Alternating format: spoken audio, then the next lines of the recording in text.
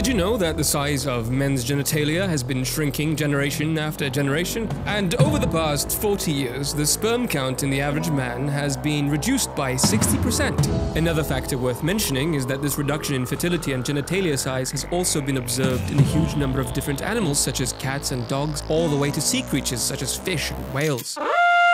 The culprits behind the fertility crisis are referred to as endocrine disrupting chemicals. They are a big group of different types of chemicals that we use in a wide range of different industries. What they all have in common is that they're sadly very useful, and they come with a side effect. They disrupt our hormones like testosterone that affect everything from muscle growth and sperm production, of course. They are used in tubing and they are absorbed by whatever goes through them. They are in the water you drink, in the milk you get from the factory farm. They're in the synthetic clothes you buy. They're with you in the shower. They are the chemicals that make your skin absorb the bloody sunscreen.